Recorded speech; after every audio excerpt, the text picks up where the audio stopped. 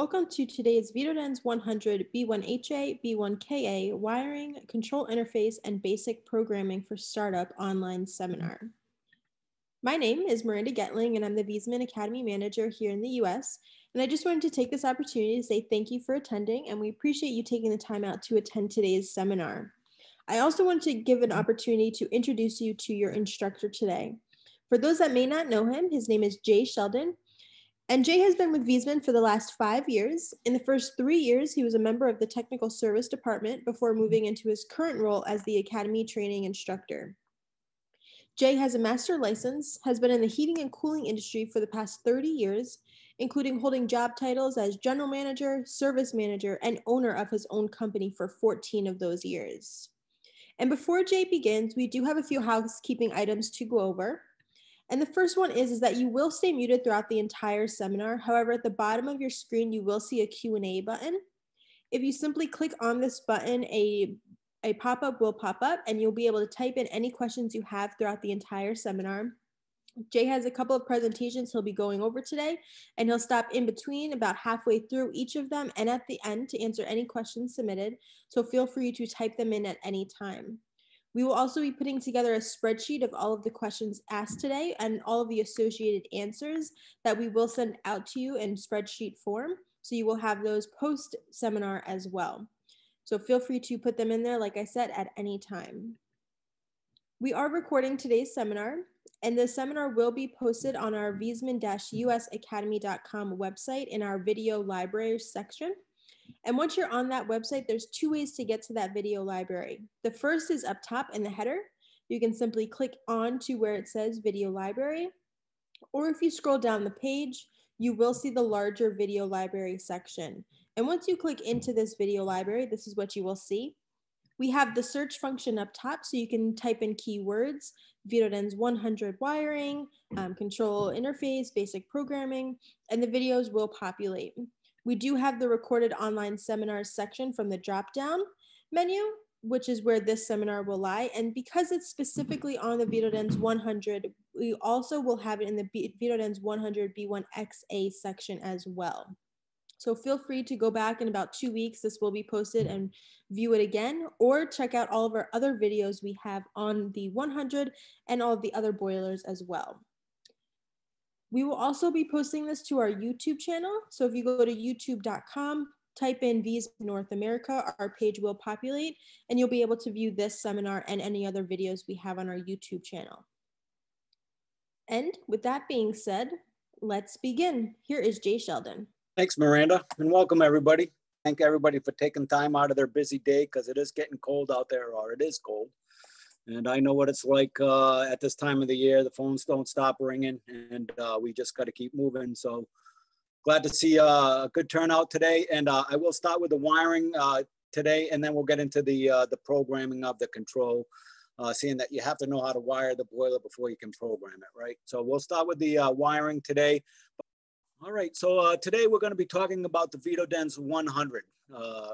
HA model and the KA model. And what you're going to find with these 2 boilers here, there's no difference as far as the heat exchangers go. They heat the water differently. That's about the only difference between these 2 boilers. A couple of different programming changes, but you're going to see with this boiler, wiring and programming is pretty basic on this boiler here.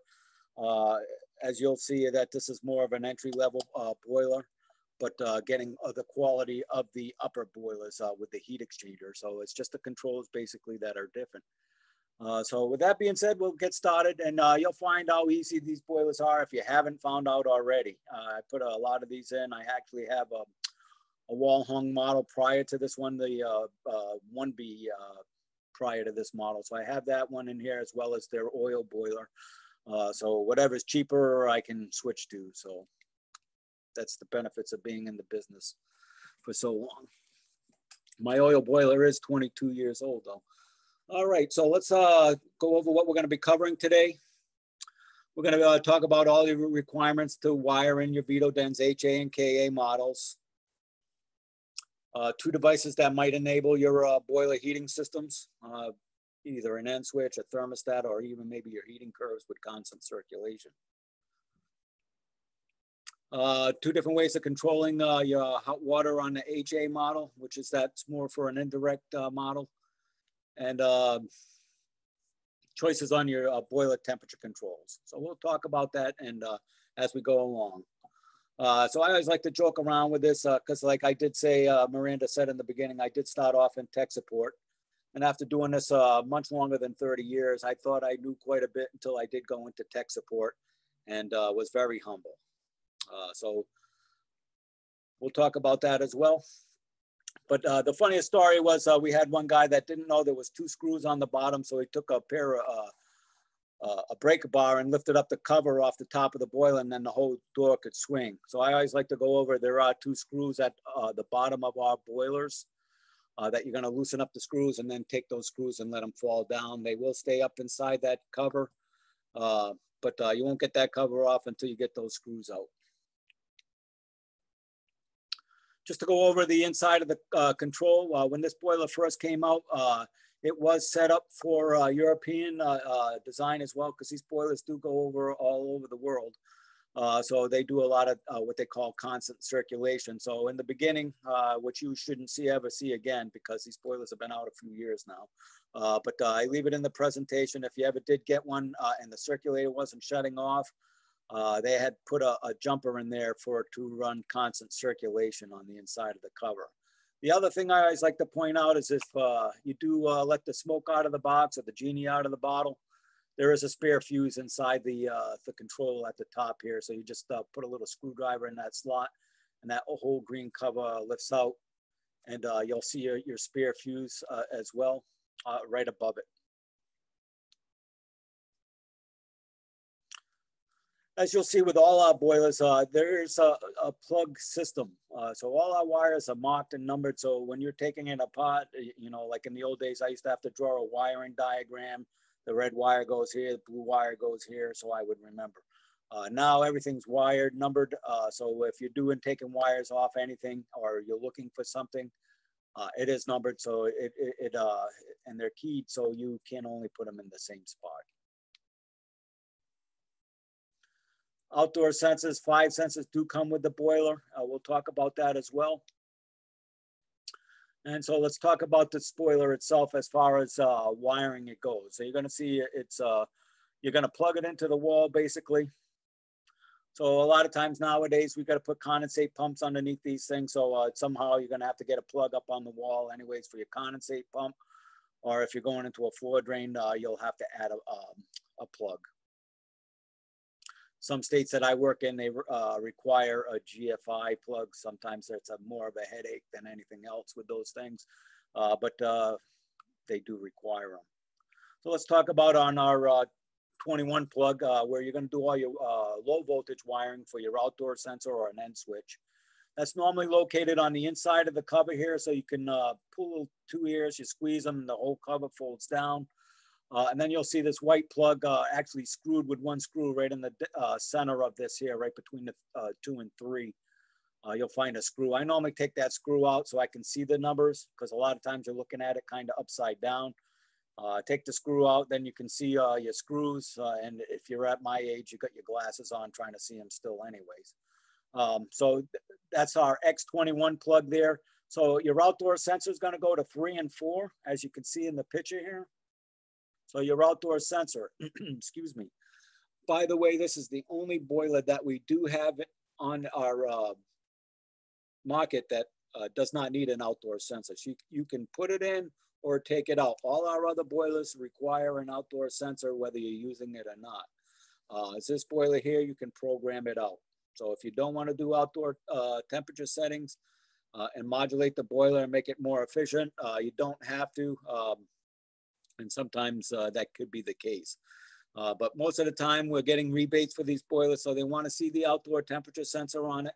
And so these outdoor sensor temperatures will run up and down the scale with a thermostat. So you're still going to modulate to the outdoor temperature according to your thermostat. Just be aware, I always like to point out that your outdoor sensor does go to your northwest side of your building. We want to see that on the coldest side of the building. It does say 16 AWG there, if you can find it. A lot of times all you're going to find nowadays is 18 gauge, 16 gauge is getting more and more expensive, but it will work on the 18 gauge. I always say just don't run it alongside of high voltage wiring. If you have to, maybe use shielded cable so you're not getting any interference to your outdoor sensor. Very rare, but it does happen. My biggest thing I saw in tech support was where the locations were, putting it in the sunlight, putting it under a dry event, or even better, putting it under the vent of the boiler, which I tend to see a lot of that. Just remember, hey, we got some temperature coming out of that food pipe. So it can fool the outdoor sensor and thinking it's warmer than it actually is. So you're gonna go out there and try to figure out what's going on there.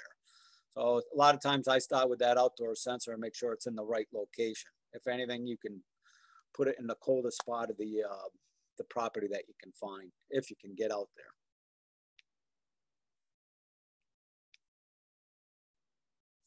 That's what that plug looks like, and that's where you're going to put your outdoor sensor on 3 and 4.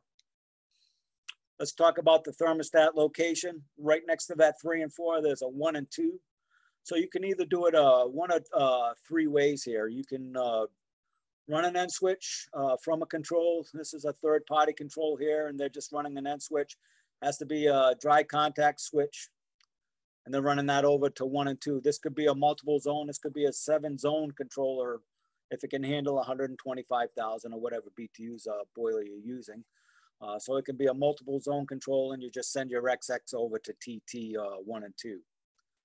It can be just a thermostat, and just a thermostat alone to turn on your pump on your boiler. This boiler does recommend primary, secondary, but what I always talk about with this boiler here is you do not have to do primary and secondary. Say you have a really small apartment with small amount of baseboard in the apartment. You can run your thermostat directly to the boiler, use the pump in the boiler to do your heat as well. So if you, I believe it's under 25 gallons of water complete. That's so that's including the water in your boiler, which there's about a gallon of water in this boiler, and 25 feet of baseboard. I'm sorry, not gallons, 25 feet of baseboard.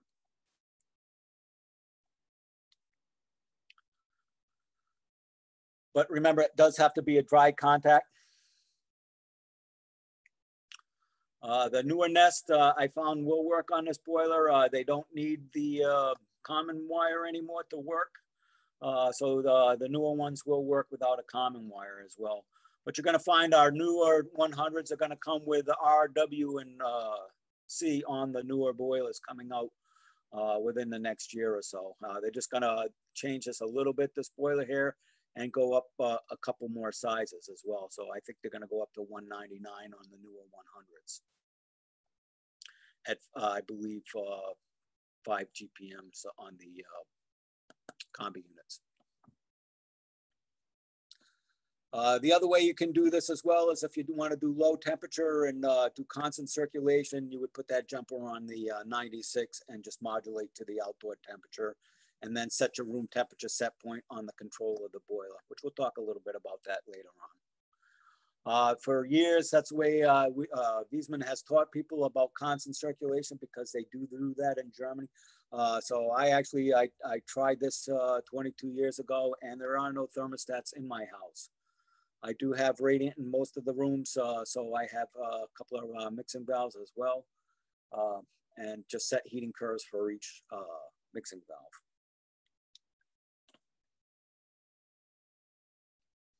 Just remember, if you do not use your outdoor sensor, and this is on any of our boilers, you don't get the cold weather protection.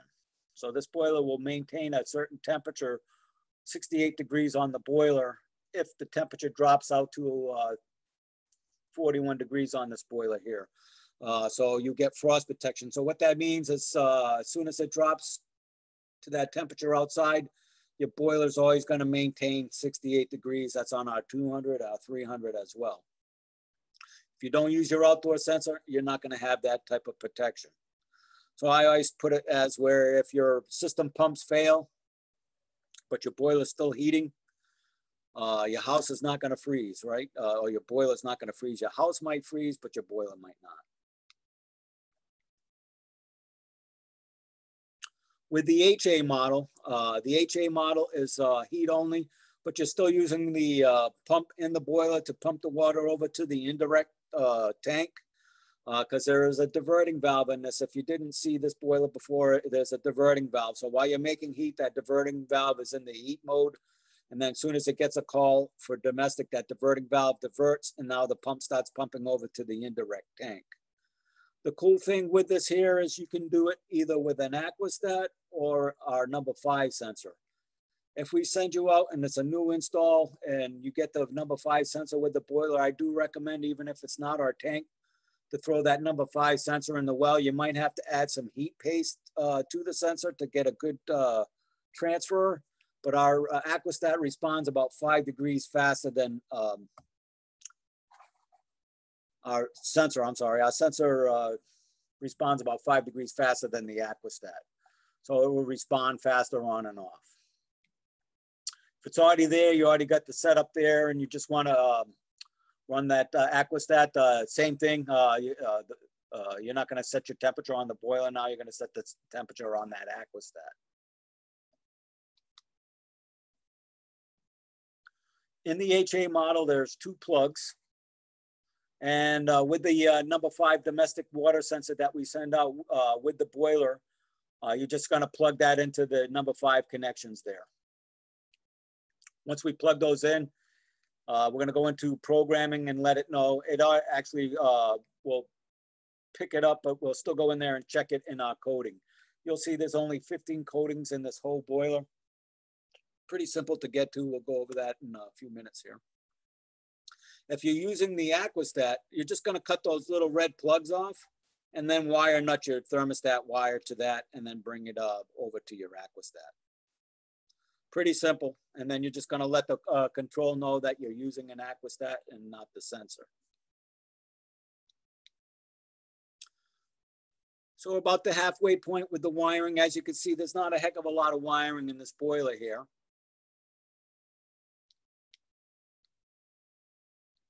And please make sure you come here, and if you have questions, ask them. If I don't know, there's plenty of people here that do, but like I said, I've been putting these boilers in, Viessmann's boilers in for quite some time now, since they've been in the country, actually. And for those that logged in a bit late, there should be a Q&A button at the bottom of your screen where you can type in any of the questions you have. And with that, Jay, we don't have any questions currently if you'd like to move on. All right. All right, guys. As you can see, it's not a really complicated boiler, so we'll move on here. So we're looking at the control itself here. So now you can see it's just a breakout of the picture before we wire it up. So now you can see your number 5 wires over here. Your plug that's going to go into the wall.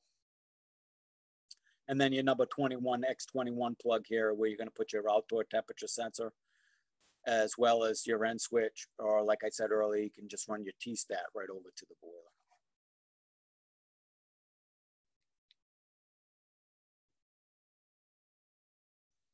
Just showing you just different examples. And on this one here, they added in just another end switch from an air handler.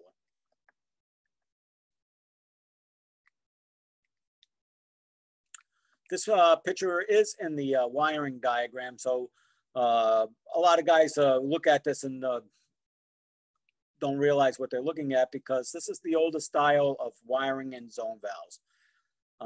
Not my favorite way. This is the way I started off. Now we got zone controls, which is way easier to wire than doing it this way. And I used to have to put a box on the wall, you know, the ceiling, put your 24-volt transformer or whatever, 70 VA, and wire that in, and then wire your zone control, and then wire all your wires. And a lot of times it looked kind of messy, and or a lot of jobs I went to, I would have to rewire because it looked just like a big spider's web and spaghetti on the ceiling. So I'm kind of a neat freak. But they're showing you here in this picture a lot. I had this question asked quite a few times. What are they showing here? Well, they're showing you that you can power that 120-volt transformer from that control. Would I do it that way? Most likely not, but if it's already set up there, you can. But nowadays they have these zone controls. Doesn't matter who you use anymore because they're all pretty similar now. They have priority on these things. They have non-priority. So you can do them zone valves, you can do them circulators. So it doesn't matter. It's just an easier, neater way of making your job look nice, I think, instead of having all these wires running to your zone valve and whatnot, where you can just run 3 wires from your zone valve right to the control board. Your thermostats are also, and it's easier to troubleshoot, I find, as well. Just to let you know, no flow, no go. So this is a flow switch on our boiler. As well as the wiring, here's our fixed high limit, which goes off around 210 degrees. Just showing you some of our safeties on the boiler and how they get wired in. And believe it or not, all these have the number 3 sensor will have a number 3 on the wire. And same with the 47 plug and all the other sensors on the boiler, including the plugs going to the controls. Here's our flue temperature sensor. So that's in your flue at the very top of the boiler. All these sensors are 10,000 K NTC. You might get that question, can I use somebody else's sensor? As long as it's a 10,000 K thermistor and NTC, that's what you need to know, because they have PTC, which works on temperature drop or temperature rise, either way. So one works on temperature rise, one works on temperature drop, but they're not always exactly alike. So if you can use mostly the Viessmann's sensors, because they could vary a little bit from others. This one's always a little neat here. If you want to figure out where you're running temperature-wise, return water is normally about 27 degrees higher than your flue temperature.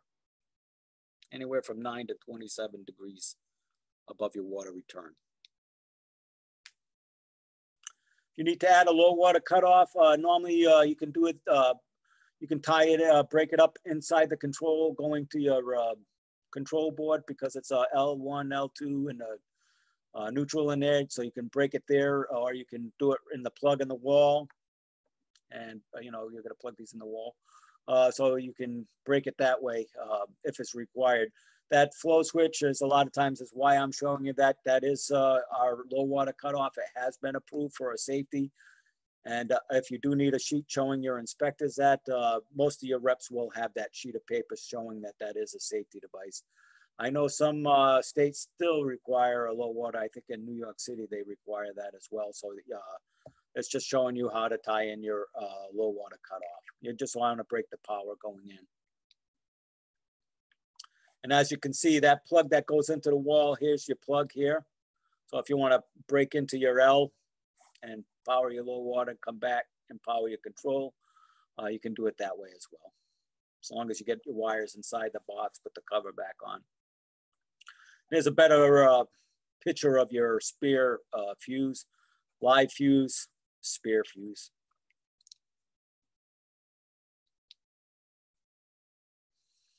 So it was pretty quick, the wiring. That's it on the wiring. So it's very quick and easy, simple boiler to wire, which I like about these boilers. They're great for apartments, really small houses, maybe 1.5 bathrooms. I'm more of a storage tank type of person, but the combis have their places in small apartments as well. Once you get into more of a larger bathrooms, 2 bathrooms, 1.5, maybe 2 bathrooms, I start to go to indirects. Oops, sorry. Remember, enable a boiler, we can use an end switch, we can use the thermostat, or we can do constant circulation. Constant circulation, what we're doing there is in the control. When I start to go over the control, I'll talk about it a little more. We have a thing there that, sorry, I lost my train of thought.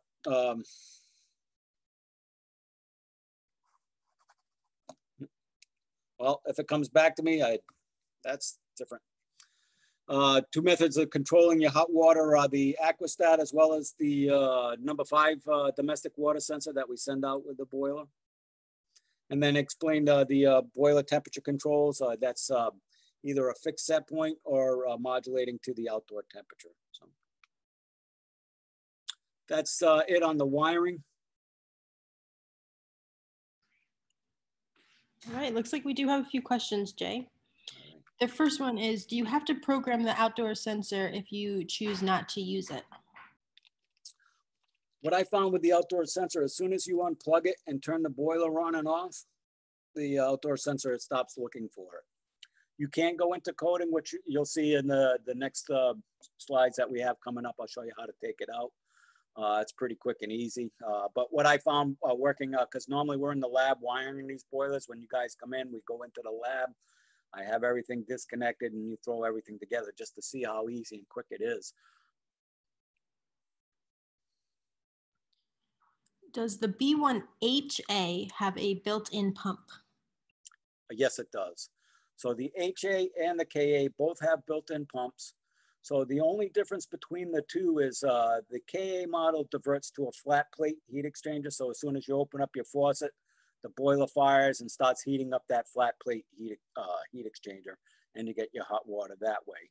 On the KHA model, when the temperature of your indirect starts to drop, I want to say it's 4 to 5 degrees, that diverting valve will divert over and the pump will come on and start pumping water over to the indirect.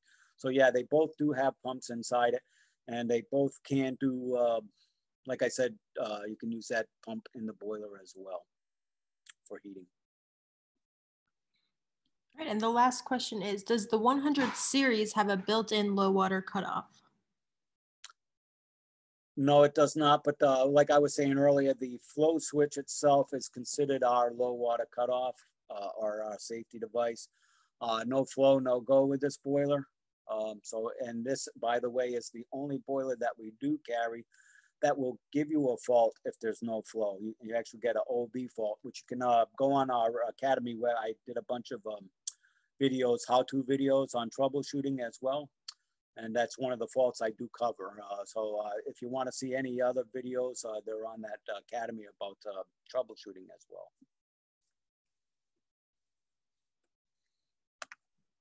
Great. And yes, that is on the video library that I spoke about in the beginning. And then we actually did have one more that came in. Can you remove an Aquaset from an existing DWT and put a number 5 sensor into the tank as well? Yes, I do it all the time as well.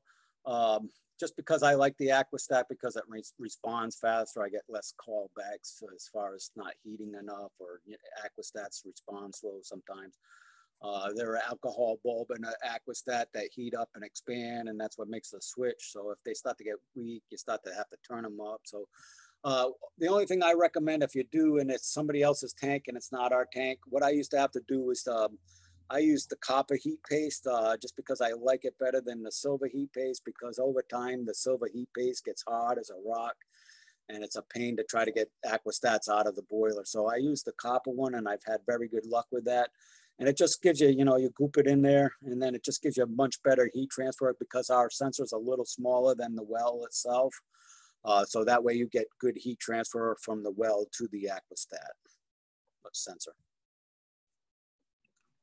All right, and that is the last question if you'd like to move on. All right, great. Great questions, guys. Keep them coming.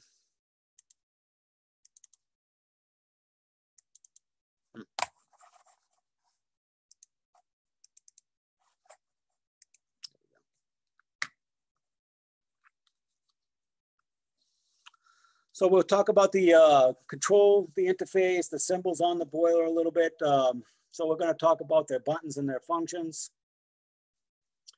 The control configuration codes. And like I said, there's a total of 15. You might use maybe a total of 3 most times. Using the outdoor sensor versus a set point and accessing the fault history. So this boiler, if you didn't know, has a fault history. So if Mrs. Jones goes down there and hits the reset button on the boiler and the boiler fires and you go out there and you ask Mrs. Jones, what fault did you have? And I didn't notice, or I didn't write it down. You can actually find what that fault was. So we'll go over that as well.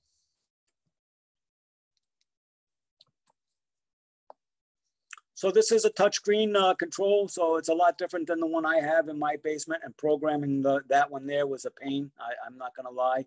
It had 2 dials on it. You had to do them in synchronicity and hold your breath and then turn the page on the manual. to get it programmed. So much easier control to work on here. I like this one here. It's pretty simple.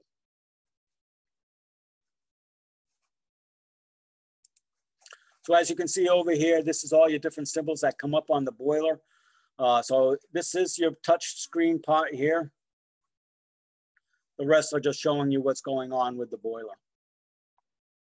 So in this here is representing a house, what's going on inside the house. And if you have your outdoor temperature sensor, it's got what's going on outside of the house. We'll go over all these different symbols and what they mean as well as we continue on here.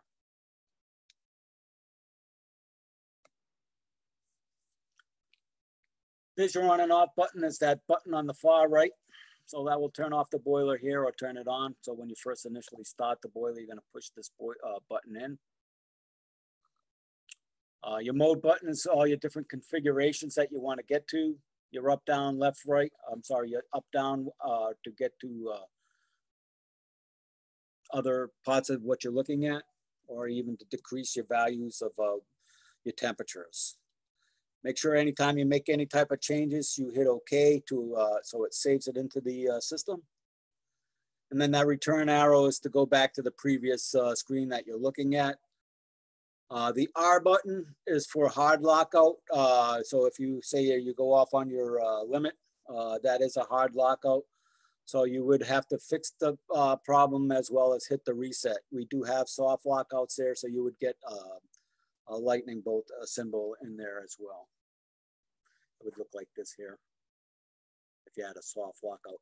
Soft lockouts, say like your outdoor sensor failed, that's a soft lockout. You'll get a lightning bolt. As soon as you fix the problem, that lightning bolt goes away. You don't have to hit the reset button. So that's the difference between a hard and a soft lockout.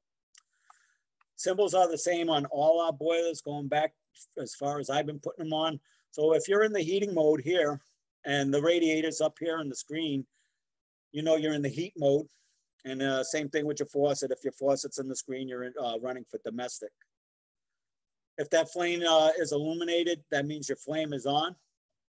We do give you a little sight hold door, but basically all you can see with there is a glow. The flames really don't get big with these power burners, unlike prior older burners that used to be power burners and you had a big flame shooting out the front. These barely come off the burner flange, burner tube itself. They're very small flames. Right next to that burner flame is your firing percentage. So you can do two things here with this percentage bar. It can tell you what percentage you're firing at the time if you're looking at it. So 20, 40, 60, 80, 100% of the firing rate. As well as when you first install a spoiler, they want you to do a low fire test and a high fire test. So in order to do that, it'll be coming up here shortly, but you're going to be hitting that mode button until serve or service is flashing. Once that is flashing, you're going to hit OK, and then you'll find that it will come up here and it will say off. And then you hit your up arrow, and then it will put it to 20%. And then you can do your low fire test, and then you hit your up arrow again until you get all your bars colored here. And then you're at 100%, and then you can do your high fire test. Pretty simple stuff, you'll see. Remember soft and hard lockouts. Soft lockout is going to be that lightning bolt. Hard lockout is going to be the lightning bolt and the R illuminated. And then over here, you can have Celsius or Fahrenheit displayed on the screen.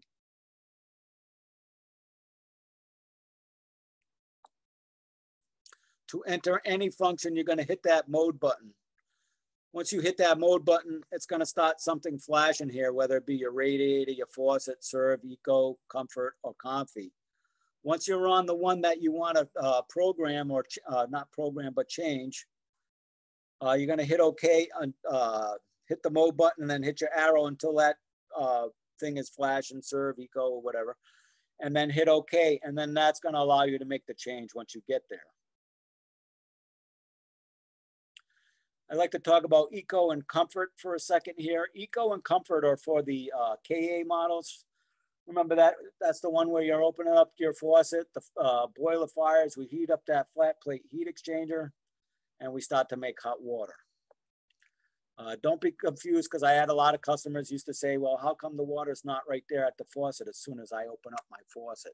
When they hear on demand for some reason, they think it's going to be right there at the faucet. All that's doing is fire. As soon as you open up the faucet, it's firing the boiler. You still got to clear out all that water in front of it and till the heat gets there. So it's not an on-demand, so which leads me into eco and comfort. I left most of all my boilers in eco. Eco, as soon as you open up the faucet, the boiler fires and it starts heating that flat plate heat exchanger. It starts heating that flat plate heat exchanger within seconds. That it's already up to 150 degrees. So they heat up pretty quickly. Comfort mode to me is like if we sent this boiler to England, where they put all their boilers into the kitchen, and usually within a couple of feet of their kitchen sink, that's when I would put it in comfort mode, because what comfort mode is comfort is keeping that flat plate heat exchanger at a certain temperature all the time. So as soon as you open up the faucet, you're getting hot water. So if you find that you put that in comfort and you have a bathroom that's pretty far away, you might get a little shot of burst of cooler water in there, just because the plate's already hot, and then it's going out, and then the boiler fires, and then you're heating up again. Very brief, but you know the homeowner is going to notice that when they're in the shower. Serve, like I was saying earlier, that's where you're going to do your flu test load. And then finally, CONFI, which stands for configuration. That's a password protected. First password to go into coding is going to be number 12, Joe Namath's number. I like to say that I did have Tom Brady as a quarterback at one time, but he's now somewhere else. So I'm still with Joe Namath. So it's just way these numbers trigger in my mind. That's all. If you have your favorite player, you can use as well.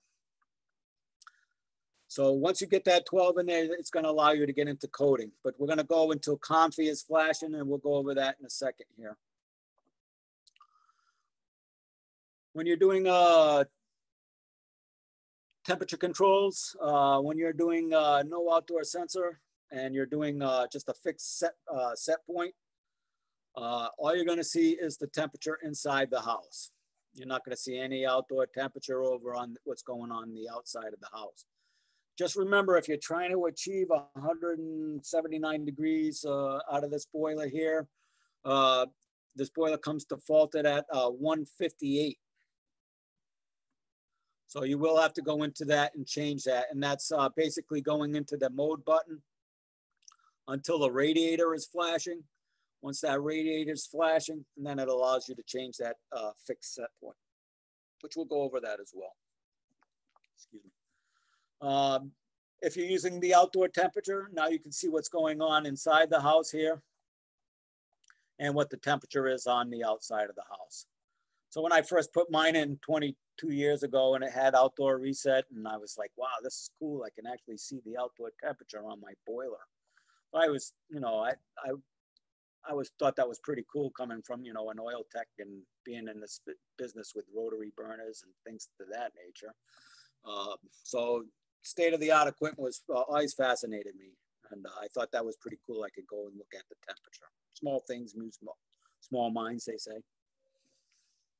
And then as far as adjusting your temperature for your domestic hot water, you're going to hit that mode button until your faucet is flashing.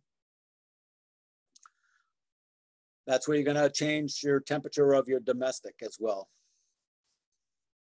Or you can see what the temperatures are set to. So as I was saying earlier, as you can see, this boiler comes defaulted at 158. Not sure why, because this is the first boiler that ever came in at 158. All the other boilers come in at 167. And the reason why they come in at 167 is that's code in Germany.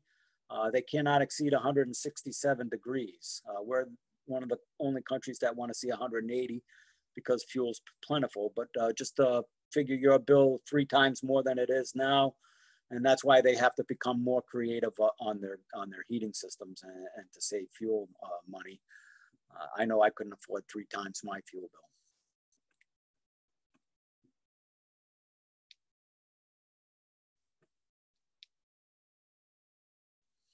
Once that's flashing, you hit OK, and then that allows you to change that as well. Just make sure when you're done though that you hit OK so it saves it, because you can go through all of that and not hit OK, and then don't go back and check, and then next thing you know, you're not getting up to 170 where you need it, 180. Same way for your domestic, you're gonna tap the mode button until the faucet is flashing at you. Hit OK, and then hit your up or down arrow and make your adjustments on your temperatures. As far as getting into coding now, you're gonna hit that mode button until, once that mode button, you hit that mode button, then you're gonna hit your arrows until Confi is flashing, which actually stands for configuration. And once you hit OK on that, you'll see that number 1 will come up. Actually, you're gonna go, a 0 is gonna be up there, and then you're gonna scroll up to number 12 and put that password in, then hit OK. Then your very first coding, number 1, will come up.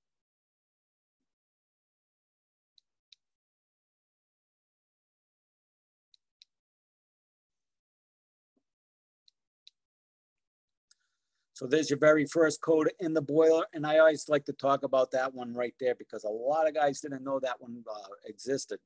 That number 1 is for filling and venting the boiler. So I call it a purge mode. So it helps you purge the air out of the heat exchanger. Remember, this is a radial heat exchanger, all one pipe that goes all the way from the front to the back. There's no separations. There's no headers like on your Giannoni. So this is one complete heat exchanger. So what it does is it calls the pump on. It puts that diverting valve into the center position so you can purge your heat exchanger or your flat plate heat exchanger or your indirect as well. Just remember, number 1 is your purge mode and to vent the boiler. So once you do that, you put in the purge mode, the pump comes on for 30 seconds, shuts off for 30 seconds, comes on for 30 seconds, shuts off for 30 seconds. It works great, awesome. I have you guys do it in the lab. And when I first installed all these boilers and got them filled, I used the purge mode. It took about 4 gallons to completely get all the air out of the boiler. So I thought that was pretty good. As well as we give you a little bleeder key and a bleeder hose that comes with the boiler for the very top micro bubbles. And what I found with that purge mode, there was very, very little micro bubbles in there. So this is just a quick little video that's going to show you how to get into coding, what I just been talking about.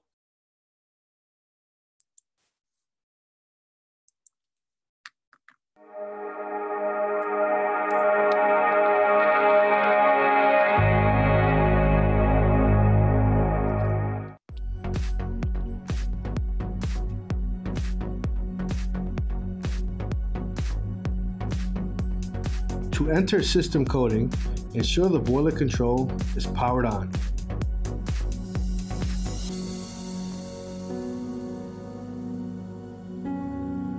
At the home screen, press the mode button, then the up arrow until the word Confi flashes in the lower right-hand corner of the display. Next, press OK. P0 will be displayed on the boiler control.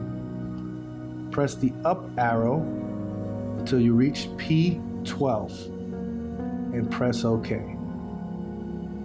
You have now entered system coding. So just a quick video.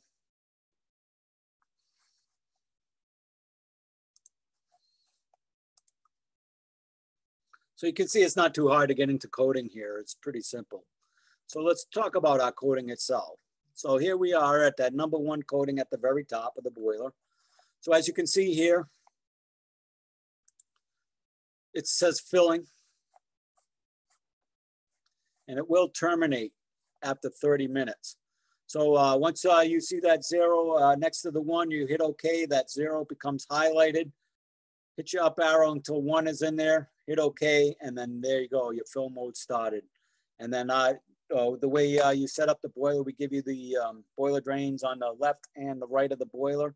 I normally purge on the left-hand side of the boiler with a ball valve underneath that boiler drain that we give you. And that purges the boiler pretty darn quick. It works really well. I was impressed with it myself. Code number 2, reduce your maximum heating output. The only reason that you may want to do that is, and just remember, any of your codes, if you change them, your delivery state's on the right-hand side there, meaning that's your default. Excuse me. So that's your default reading. So if you change this in any reason for the 94,000 BTU boiler or the 125,000 BTU boiler, these are your maximum outputs, 63% and 84%, but that's actually 100% of these boilers. So just be aware of that. The only time I would really do that is say you're having a gas issue when it's going up to high fire, maybe the gas piping isn't big enough or they added something they shouldn't. And the boiler snuffing out once it starts to go to high fire, you can kind of reduce your modulation range down, your range down some, and get it to work until you can get back there and upgrade your gas piping. But not too much. I wouldn't mess around with it much at all, really.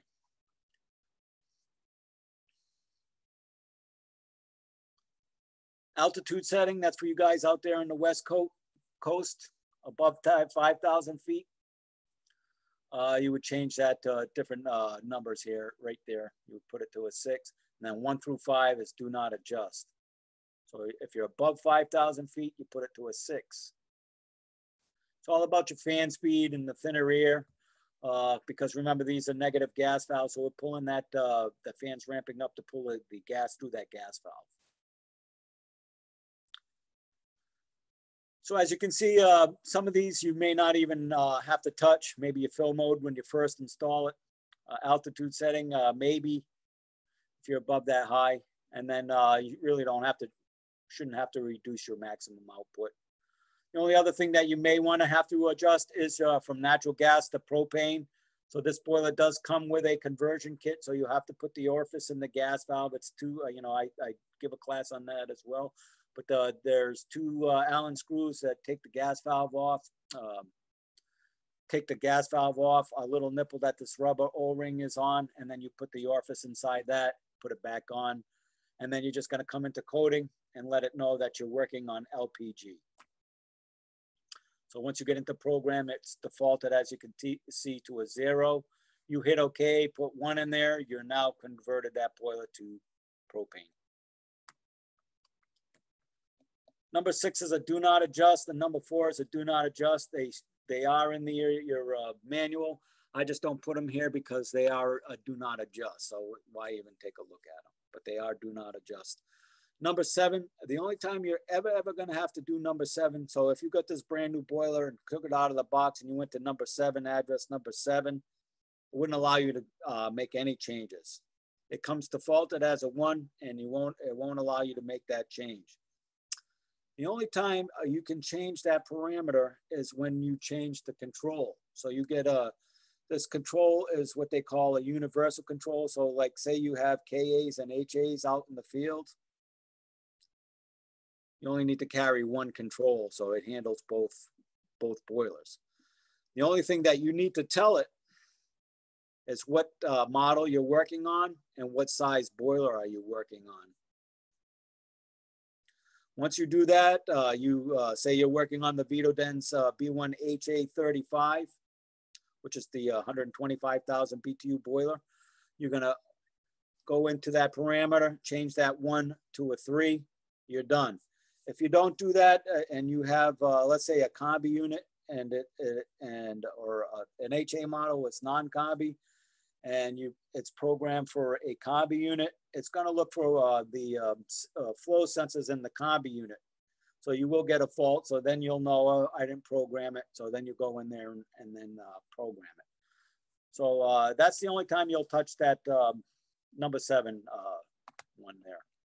So I thought that was pretty cool, where you only have to carry 1 control, because controls sometimes will get wet or whatever. I've seen them get wet during annual maintenances. But the neat thing is it covers all the boilers. So pretty much here on this page here, might be 2 that you have to touch in these coatings. So 1 and 5 there. You may have to if you're doing propane.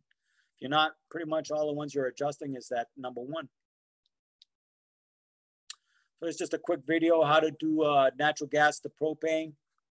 So just another quick video.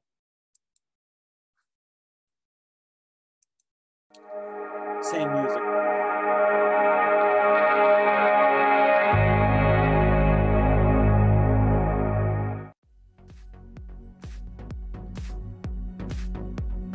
Get your fallen feet as moving. Before servicing the boiler, be sure to isolate any electrical, water, or gas connected to the unit.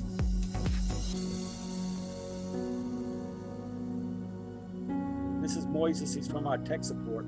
He also helps Loosen us boiler lab, cover retaining the screws. academy as well. Very helpful guy.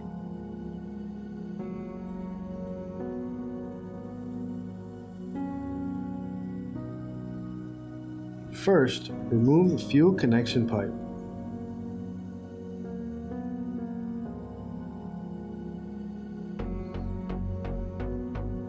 Be sure to retain the fuel connection pipe gasket. Next, remove 2 Torx head screws retaining the gas valve to the radial fan. Obtain the liquid propane gas orifice and black rubber seal from the fuel conversion kit. Install the orifice into the groove inside the new black rubber seal.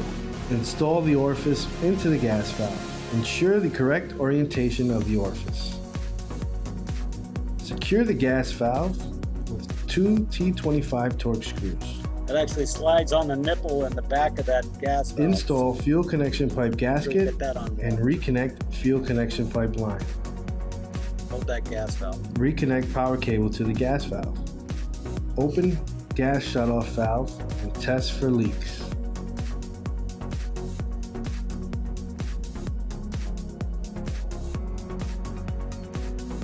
Start the boiler. To enter system coding, ensure the boiler control is powered on.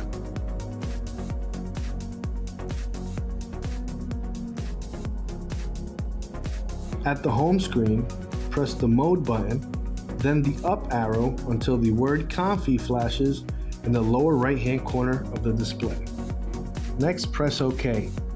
P0 will be displayed on the boiler control. Press the up arrow until you reach P12 and press OK. You have now entered system coding. Once in coding, use the up arrow to access address 5.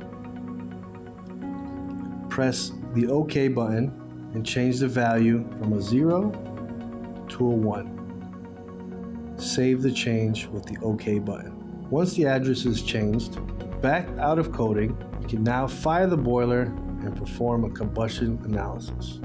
Please ensure to apply all applicable labels to the boiler. Not sure if you noticed that in the video for the natural gas, there's no orifice in there. It's a pretty good size hole. Guess what happens if you don't put that orifice inside that nice big hole and you run propane? You're gonna have a messy boiler, I'll tell you that. So make sure you put that orifice in there. Excuse me.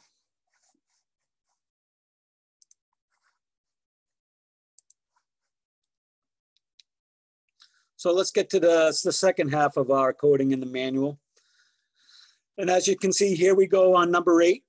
So here's where you would go in there. And if somebody had asked this question earlier, whether you wanted outdoor sensor or not.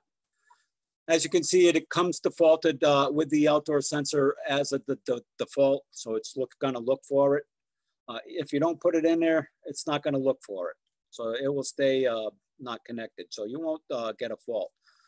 And like I said, you can still go in there, change it to a 1 if you want to, but if you put it in there and you realize, hey, I don't want it, you just unwire it, power the boiler on and off, and it will not look for the outdoor sensor. I've noticed that on this boiler for quite some time now because we do this in the class as well. The next three things are things that you're most likely not going to mess with at all. To me, this is, again, going back to England where the button tone and your backlight display and your contrast lighting inside the kitchen, maybe they don't want to see a light or they don't want to hear the button tones or whatever. You can turn them up and down. On number 12, that's for the KA model. Remember the combi unit, Eco or Comfort. So it does come defaulted in that Eco mode. If you want to put it in the Comfort mode, you can. The only time I found, the other time I found that it might help a little bit is like in really cold area, water coming in the house, really cold water coming in the house. It might help that issue a little bit.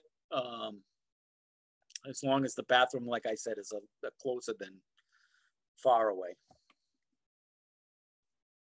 If you do want to put the boiler in Celsius, the boiler does come defaulted in Fahrenheit. You would go in there and change it to a 0. For the HA model only, now remember we talked about you could put our number 5 domestic sensor in, which that's what it's going to look for, or you can go tie in your Aquastat. So you're just going to go into that address 14 and tell it that you're doing an Aquastat. So you would hit OK and change that 0 to a 1. Now it's looking for an Aquastat. And just remember that controller on the front of the boiler where you're going to adjust your temperatures of your water. No longer playing effect on the your domestic. You remember you got to go over to your Aquastat and turn your dial up and down. I do have getting that call before where I'm adjusting the temperature for my domestic on the boiler. It's not doing anything. Just remember an Aquastat has its own temperature control on it. So you're going to do your temperature controlling by turning the dial on the Aquastat. And lastly, our number 15 is our heating curves. So if you're doing any type of radiant or anything like that, you can adjust heating curves. So now you can see at this boiler, at this setting here, it comes defaulted at the 1.14. But for this boiler, for some reason, they didn't put a decimal point. So 14 is 1.4. And the reason why I like to talk about the 1.4 is, remember I was talking about code in Germany is 167 degrees. Well, at 1.4, you're pretty close to 167. So any type of adjustments where you want to put your heating curve, remember it goes from 0.2, which would actually show here as 0.2, up to 3.4 or 34 on your screen itself when you're making that adjustment. 34, you're shooting up that scale pretty quick. So you're going to those hotter temperatures pretty quick. So there's not going to be a kind of an arcing curve on your heating curves. We'll talk about that for a second here. So about the halfway point of programming.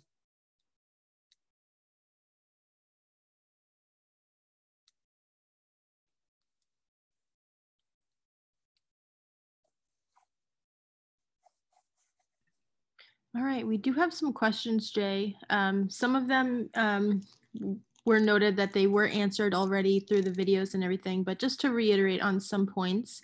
Yeah, so everybody can hear. Absolutely. How long does the unit stay in 1 or purge mode? 30 minutes. Or you can take it out just by going back to coding and take it out. Can the replacement control be adjusted more than once? Yes. So if you do make a mistake, it will allow you to change it to the right one. What is the little green gasket that comes with the conversion kit? It's just a spare. Remember when he was taking the nut off the gas valve, the supply line going over to the gas valve, he says not to lose that fiber washer. They send you a spare one. So when you're going to put that office in, just in case you split it or crack it, these gaskets will take a beating, believe me, because we had hundreds of guys taking these boilers apart. And finally, after 200 or 300 times, they will get compressed. but they held up pretty well. But that's why they just send you a spare one. So I always tell people, if you're not using that office, just hang it inside the boiler, because you'll have your spare gasket with you. Awesome. And the last one I think you actually went over with the video is the how do I get into the coding? Definitely did cover that as well. That video is on online, so if you want to watch it again, we have a separate video on how to just do that as well. Yes.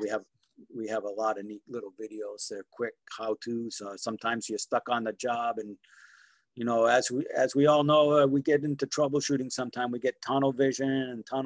So to me, these videos are a nice little break to help break that monotony away. And then, hey, look at showing me how to do it. So pretty cool, as long as we have, as the Germans say, Wi-Fi in the basement, or Wi-Fi here in the US. Yes, absolutely. And on the last slide, the website will be on there as well. And when you go there, again, just to reiterate, it's in the video library. And if you go to the Vitodens 100 B1HA section, you'll see all of the individual videos of everything that Jay is showing today in this presentation as well. And that's the last question, Jay, if you'd like to continue on. All right, great questions, guys. Keep them coming. And now one thing that he doesn't mention in that video, and I like to bring it up, is with that conversion kit, they come with a new rating plate. So you want to put that new rating plate up there. Now it's running on propane. And then it comes with a couple of little yellow stickers for the next guy that comes, because that way they can see these little yellow stickers that it's now converted to propane.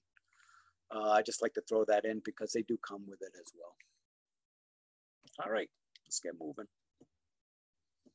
So after entering your password, and we're going to be talking about heating curves a little bit here and now. And remember that it's the very last code that you're going to go to in coding, number 15. And that's how to adjust your heating curves. So right now, we're going to be adjusting your slopes. And just remember, as I've been saying, it's defaulted at 1.14, but excuse me, that's 1.4. Same thing with 0.2 is a 0.2.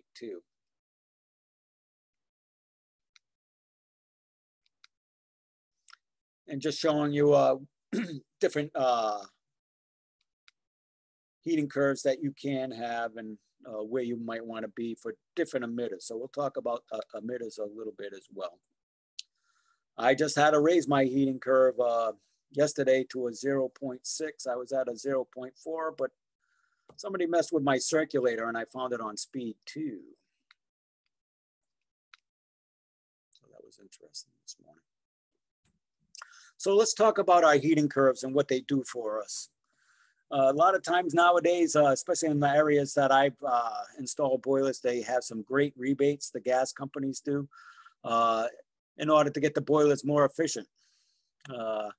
If we're not putting our outdoor sensor in, we're not going to make these boilers more efficient. These are what they call condensing boilers. So we want these boilers to condense, right? So we want that return water going back to the boiler as low as we can, usually under 140 degrees, right? To get that boiler to start to condense. A lot of times when I did put this boiler in, when I first started putting wall hungs in, I noticed that the basements were getting cold. That was the first calls I started getting was, you took my heat maker out of the basement. Now my basement's cold. So some things you can consider is adding a little bit of heat into the basement, toe kick heater, a base of baseboard, rental radiators, whatever it may be. Tie it into your return. So we're stripping a little more of that return water going into the boiler, so we can get that boiler to condense, so we can strip all the heat out of the boiler that we need. We're trying to get that condensation. So for all that condensate we're taking out of the boiler, we're stripping out more heat out of that before it leaves the boiler. So we're trying to catch all the latent heat that we possibly can before it leaves the boiler.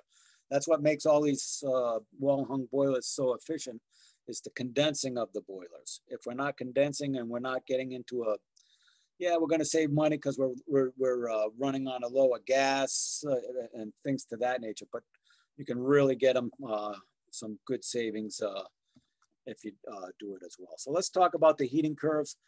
This is a chart right out of our manual. For some reason, the 3.5 isn't up here. But this heating curve on this boiler does go to 3.5. So as you can see, it will shoot up a lot quicker, where you're not going to be running up and down the scale as much. You're just going to get to these temperatures just faster. That's all, shooting faster. On the bottom is your outdoor temperature. I always say don't get confused and remember what you're looking at, Fahrenheit or Celsius. Same thing on your on the bottom, Celsius and Fahrenheit. So for this example, it's just an example, depending on what you want to do for your heating curves, where you want to be, what you need to heat. This example is going to be for just a 1.0 heating curve, just so I can give you an idea how the heating curves kind of work. So with a 1.0 heating curve, what that means is with our boilers, when it drops 1 degree outside, this now means that our boiler temperature will go up 1 degree on the boiler. So as you raise this up, say to a 2.0, drops 1 degree outside, now our boiler water temperature goes 2 degrees higher.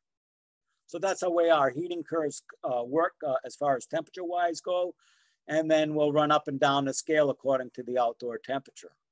Just remember, once it gets wherever you put your end scale, once we get to there, and if it needs to be the highest temperature, it's going to finally get there. So if you need that 180, you're going to be up here about the 1.6 area. And you still be able to fluctuate up and down the scale.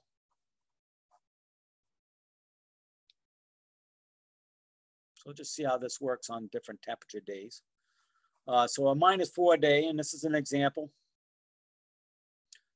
with a 1.0 heating curve. On that -4 day, we go up, follow that over. On that day, we're heating the house with 140 degree water temperature. As the temperature gets warmer outside, say on this one here, it's 23 degrees, we follow that up, follow it over. On that day, now we're heating the house with 122 degree water. And once we're up to about 50 degrees, now with that day, we're heating the house with 95 degree water temperature. Great for radiant. Can kind of do this with baseboard as well, as long as you have enough emitters in the house. So for that day, for this heating scale, we're anywhere between 70 and 140 degree water temperature on the different temperature days.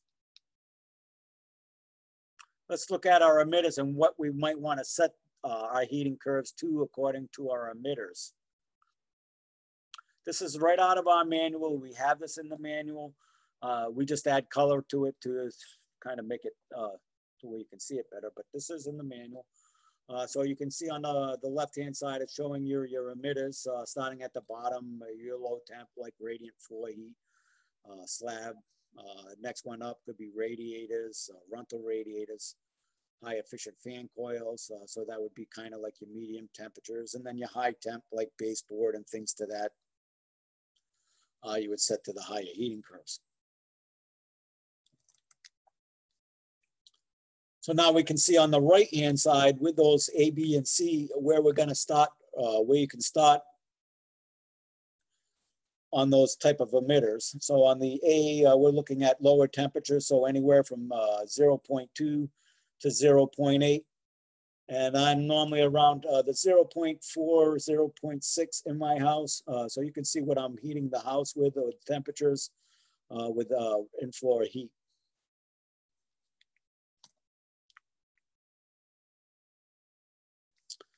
B, same thing. So now we're starting to look at your medium temperatures, and then C, your higher outputs. And do you have to go to those high temperatures? It depends on the how much baseboard you have in the house. If we look at people's baseboard charts, well, we're not a baseboard manufacturer, but I am a contractor. And here in Massachusetts, I was always programmed to figure out my baseboard heat loss according to 180 degree water with 0 outside. Well, if we look at their charts that come with the baseboard, it goes down as low as 118 degrees. So you can heat baseboard. They're saying with their baseboard, you can go down to 118 degrees and heat the house.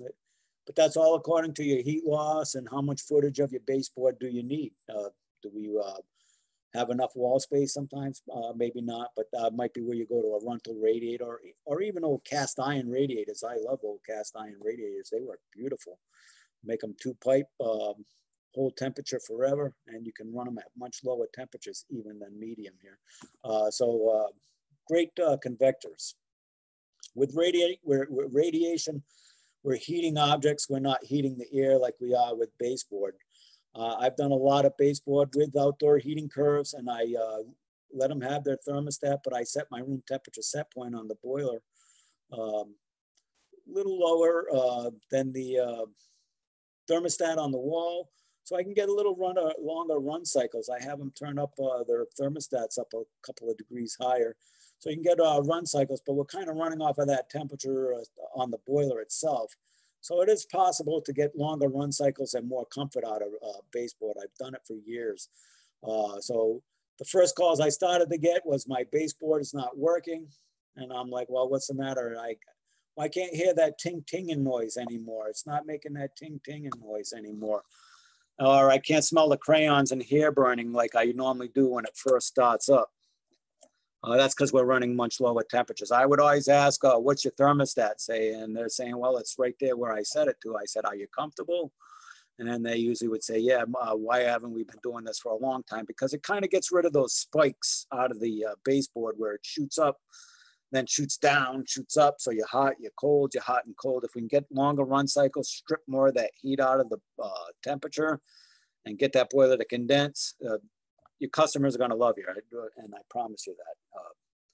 I used to like to call my customers within a couple of months, see how everything was working.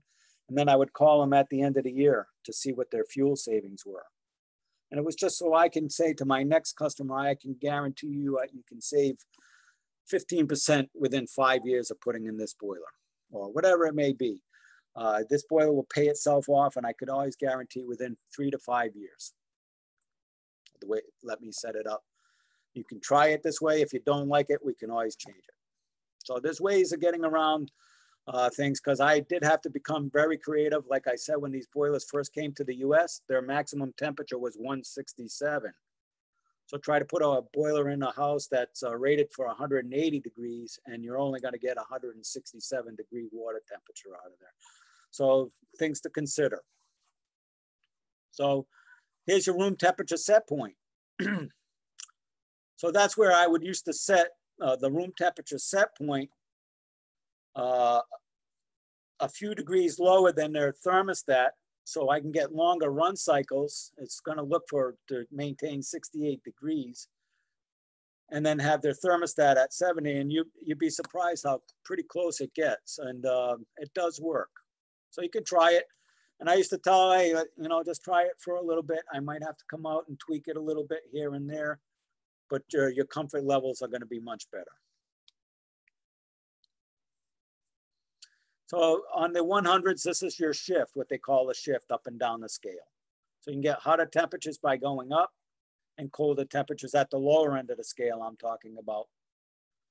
And remember, if you do using this as well, your thermostat is your warm weather shutdown on this boiler boiler. On the 200s and the 300s, if you're using it this way, your outdoor sensor is your shut off. And if you had it at 68, 2 degrees above your room temperature set point, is your warm weather shutdown.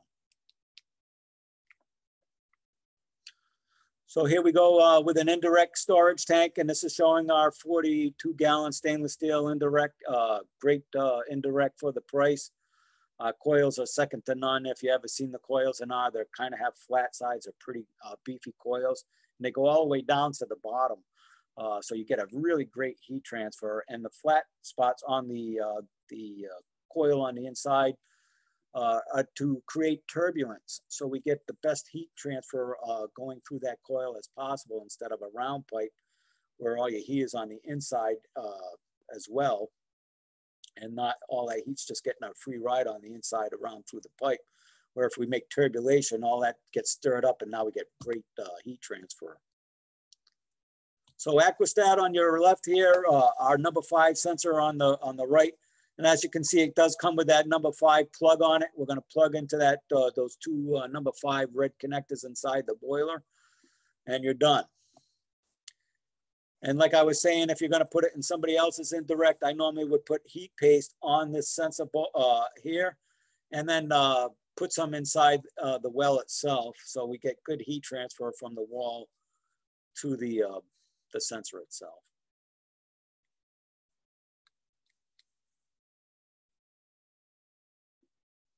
Same way as going into coding, just going to scroll down to number 14 and let it know whether you're using the aquastat or the sensor.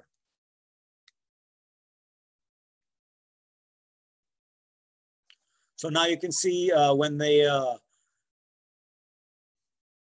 your temperature sensor will come on at 41 degrees for boiler protection. And we'll maintain 68 degrees on the boiler, even when there's no call for heat. So don't let that fool you and say, hey, why is the boiler running? It could be because it's in cold weather protection. So if you look over here and your outdoors reading under 41 degrees, you know you're in cold weather protection. So if somebody calls you and says, hey, I heard my boiler running and I know there's no call for heat, it could be that they're below 40 degrees outside. No sensor, no frost protection. The emissions test. So remember when we install this boiler, we want to do a low fire at 20% and a high fire at 100%. This is just showing you how to get into there. And once that service flashing, when you hit the mode button, you hit the arrow until service flashing, then you hit OK. And this is what it looks like when you get to that screen. It says off. As soon as you hit your up arrow, we'll go to 20%. You'll see this first bar light up. And by the way, I always tell people with either boiler here, say they have a gas-fired hot water heater down in the basement, those 57% efficient hot water heaters in the basement. You could put either one of these boilers in the basement and say, hey, by the way, down the road, you can add an indirect to this boiler, or you have a flat plate heat exchanger in this boiler and all we got to do is turn it on. So just like this here, you can go in there and change, shut your domestic right off and it will say off. You'll go into the domestic mode, turn your domestic off, and then say, hey, down the road, if you want to put a more efficient indirect in there, or if you want to use the combi part of this boiler when that fails, you're all ready to go. So a nice little way to get your boiler in there, and they have this comfort to them.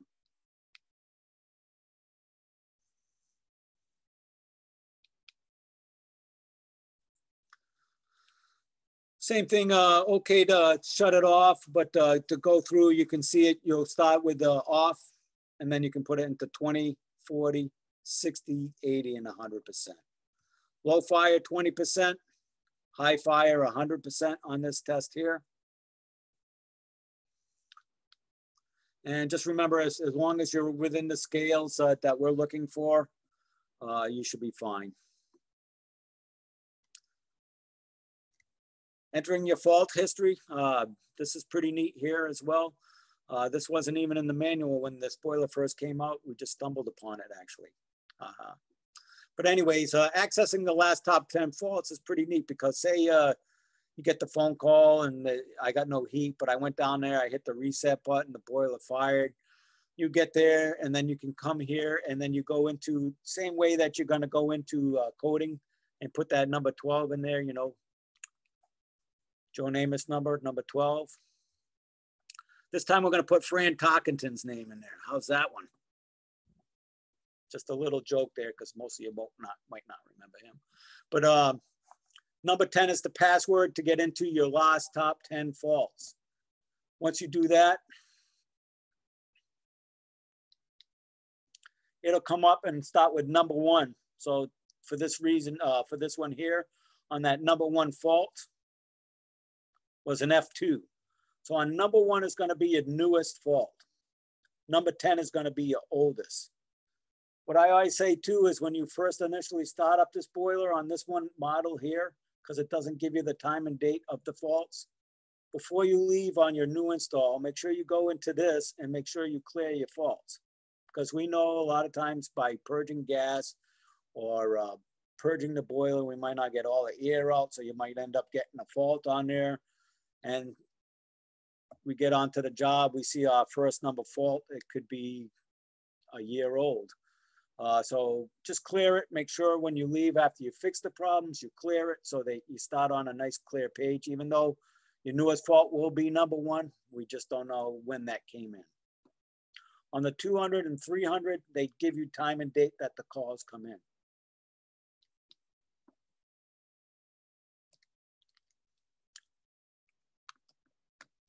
So went over the controls, their functions, their buttons, the configuration.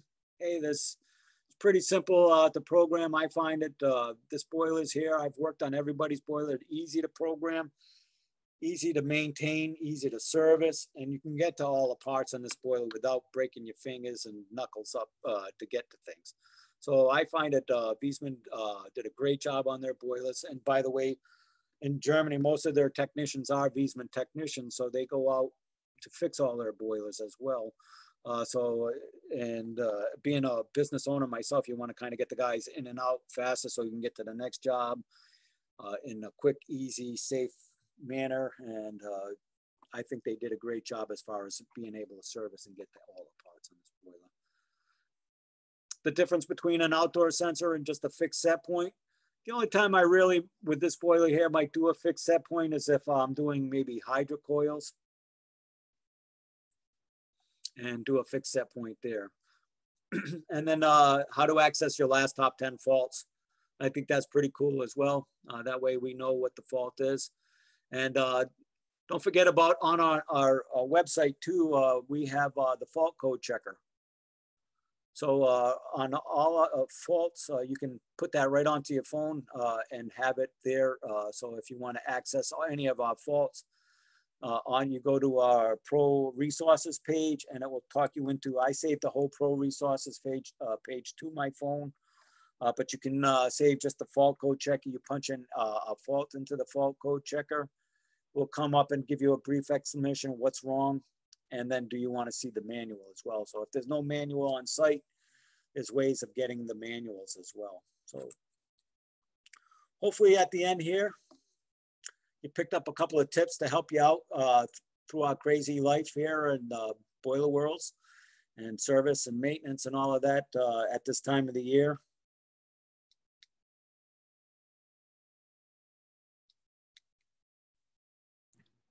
All right, we did have one question come through, Jay, in regards to the fault codes. How do you clear the fault codes out? Once you get to the fault codes, I'll go back here. It's pretty easy.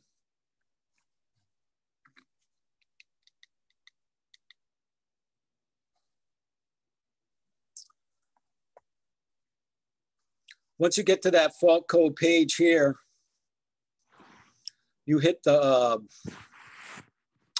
we have a video on this as well, is it in the Access the Fault Code video, Jay? Yeah, it's in there as well.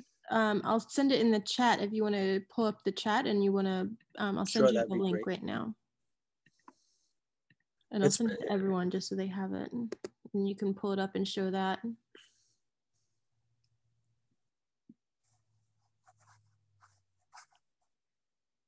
Should be in that green bar at the bottom. This one? Yep. And then just go to more. That's orange. Ah. Yeah, the chat right there. Perfect. Thank you, Marina. You're welcome. I can fix boilers, but I can't do that stuff. You know that. Well, that's why you have me. Go up with our up arrow. All right, this is we just can now see that we've had it. Let me So this is to show you how to clear those faults and how to access it. So it's Hi, and welcome to Viessmann's Academy Training Lab. Today we're going to look how to retrieve the last top 10 faults or faults on your code history on the B1HA 100 Vitodens. It's a very simple, easy, quick thing. Sometimes the homeowner might press the reset button before you get there. We might not know what the fault is when we get there. So there's a quick, easy way to check. So all we're going to do is grab our stylus pen, if you have one. I use a stylus because my fingers sometimes wander to the wrong buttons. So we're going to start by hitting the mode button. until confi or configuration is flashing down here on the bottom. So we're going to do that by hitting the arrows. And now you can see confi is flashing. Once that's flashing there, we're going to hit OK. And now we're into password mode or programming. So we're going to go up to password for this one here is number 10.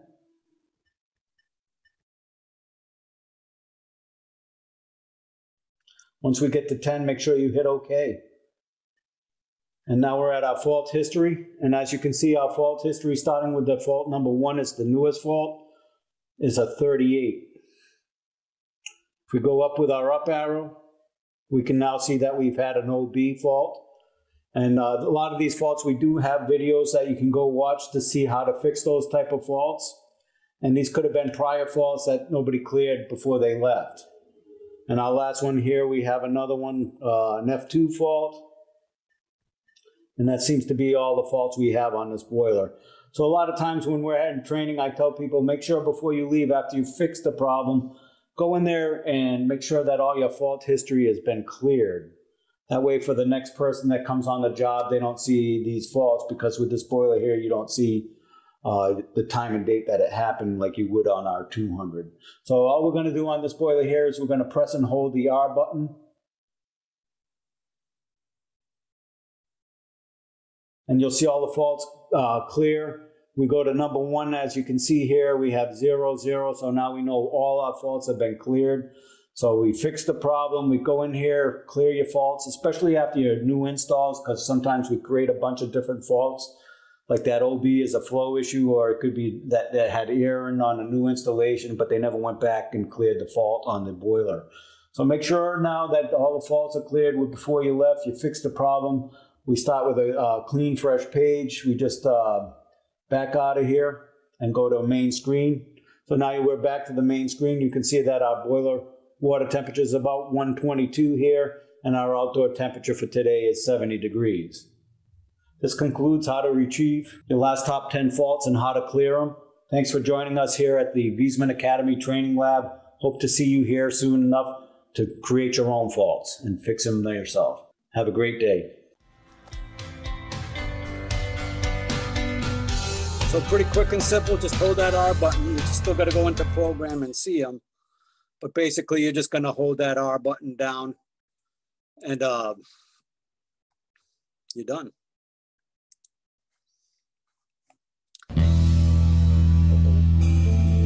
The video's gonna play. Sorry about that, guys and gals.